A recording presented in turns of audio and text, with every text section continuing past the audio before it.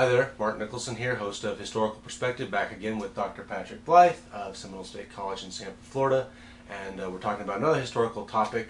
We're going to talk about Thomas Jefferson, the greatest human being who ever lived on Earth, apparently, because he's quoted, it seems, by everybody today. You just can't get into the media, the Tea Party and other major political, I've seen it on the liberal side, everybody quotes Thomas Jefferson. Why does everybody quote Thomas Jefferson? Well, this is a difficult one, and I think, but... no, it's not. It's actually just letting the camera tell them why. Yes, yes. Thomas Jefferson, I think, embodies in many ways contradictions that are at the heart of the United States.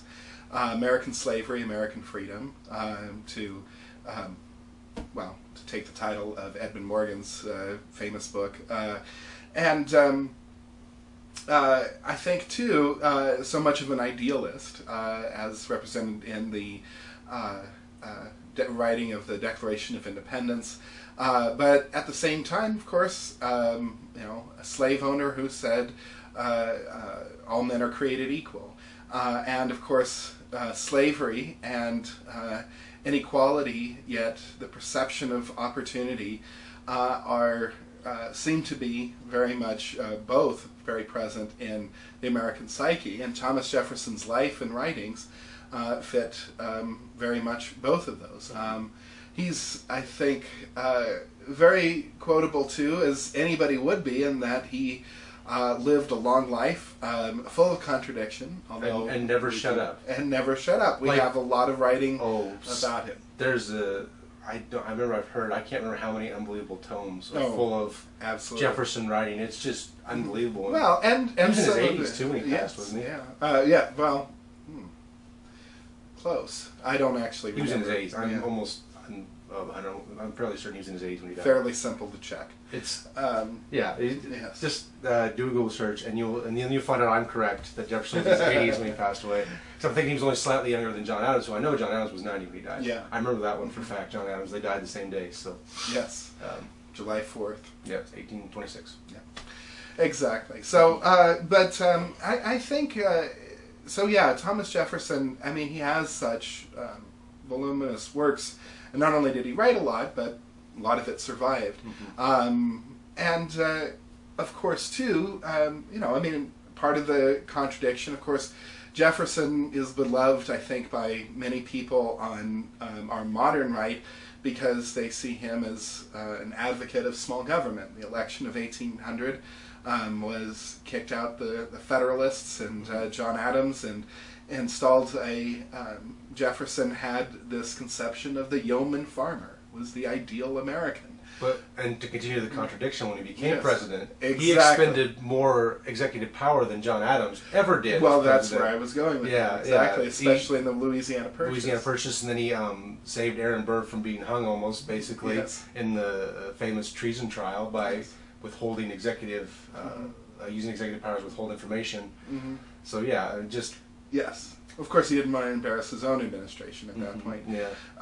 But also to get back, he had, of course, not just slaves, but he was several of his slaves were his own progeny. And that for anybody who is interested in, I think, Jefferson's relationship with his slaves, and particularly Sally Hemings, but would do very well to read Annette Gordon Reed's Hemings is a Monticello, who has really shut the door on the question of whether Jefferson had a relationship with Sally Hemings. At this point, there is really little question about that. But, of course, I think that is one of the things that is at the height, in some ways, admitting Jefferson's faults,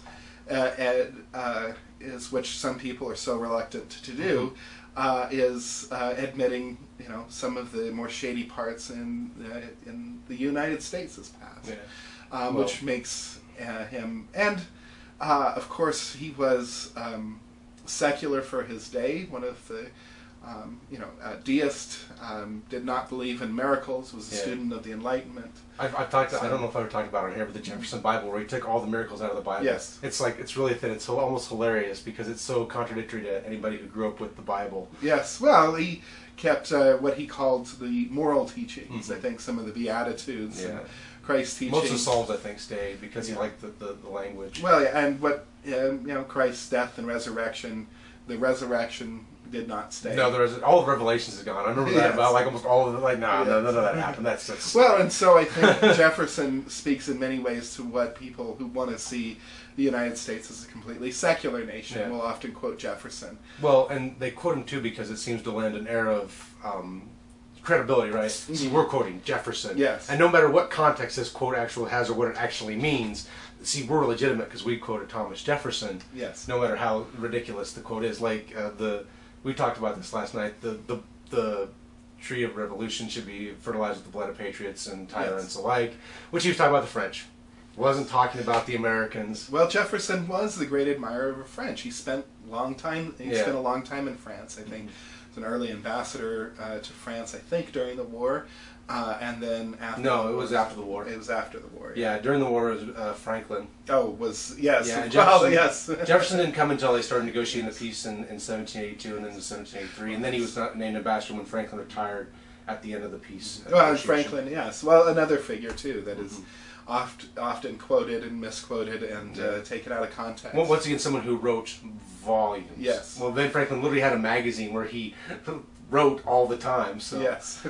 Well, exactly. So I think in a lot of ways Jefferson embodies what the contradictions in America as a slave owner and as one of the persons who laid down the ideals in which the United States was in part founded. Yeah. And without getting too political, because I'm trying to stay more historical than political, but I find it funny that the conservative side tends to quote Jefferson because he was probably one of the most liberal people of his day. At the time, he was considered the farthest of far left. Maybe Thomas Paine was the only person farther to the left. Well, and Thomas Paine has, I guess, taken a beating among modern conservatives today. Yeah. Of course, Thomas Paine was hated during his own time. Well, yeah, the United States obscurity. Yeah, the United States basically didn't want him back when he came. He was in Paris as well. Yes. Involved the revolution there, and then came back. And of course, was jailed during the radical stages of the French Revolution. As was everybody. I think if you were in France, at some point you were in jail because their revolution was kind of a big mess. It did get out of hand. Well, see, and Jefferson, who made the quote about the blood, even he eventually went, "No, I'm out of the French Revolution." Like those people have lost their minds. But it took him much longer. I mean, there was also, I think, a split within. I mean, you had people like John Adams or Alexander Hamilton who greatly, even though of course they had fought a war against the British, now greatly admired and wanted to model in the United States after the British. I think they saw the stability of the British, and they liked stability. They wanted a stable nation. I think as Jefferson saw the French Revolution as the Enlightenment, as he saw it coming to fruition. And then the French wouldn't even get democracy for another 80 years. Yes. It was at post-Napoleon, Franco-Prussian War, 1871. Yes. So yes. Yeah, they actually were a long ways away from their own democracy. Yeah. Well, of course, I think many of the authors of the Constitution, Madison especially, would have said the United States wasn't started as a democracy either, but a republic. Yeah, but that's the French didn't get a republic until. Well, yes, any type of representative government. They were just pretty much, let's say, monarchy. Yes. Well, monarchy replaced with military despotism. Yes. And then we got another monarch, and he was kind of a. Well, we won't say too much about Louis Philippe. He wasn't real smart. And then we had Louis Napoleon, we're kind of divulging. We're kind of digressing away from the topic, which was Jefferson, and the memory of him today, and why he remains a controversial figure. I actually did a video where I talked about this, and I talked about we deify the founding fathers too much. Yes. And Jefferson is just one of them. Don't deify Thomas Jefferson. Remember, Thomas Jefferson is a real, fallible human being, and that makes him vastly more interesting. If he's perfect, then why bother studying him? I mean... Well, exactly. And this is see a person for his mistakes and his triumphs. Well, exactly. And of course, many mistakes that people make only become mistakes in the with hindsight. Yeah. But yes, the deification of the founding fathers, I mean, is not typical. Your video earlier on the American exceptionalism, nations, especially after kind of the development of the idea of the nation in the 19th century and in Europe, always were kind of looking for a history. Where did this nation come from? Deification is nothing new and is not unique to the United States, but if your goal is to truly understand U.S. history, deification does not work. Yeah. And the founding fathers lived in their own time, in their own context. And just as they lived in their own context, so should we live in ours. Let's not expect people from the 18th century to be able to speak to the issues of the 21st century. And one last point. My favorite founding father is John Adams, because that man knew how to make his mistake. John Adams could make a mistake like it was nobody's business. That man knew how to make a mistake. He didn't just make mistakes, he compounded his mistakes and made them much worse. The Alien and Sedition Acts. That was the biggest one he made. He made other ones throughout his career, but yes, I do like John Adams. Shortly after the writing of the First Amendment, a few years after that, it was. Forget that. Yes, they insulted me a little bit. But I could go on about John Adams. He really is one of my favorite figures. But anyway, so I think that's it. That's Thomas Jefferson's legacy. And so thanks for listening, and I hope you enjoyed this historical perspective.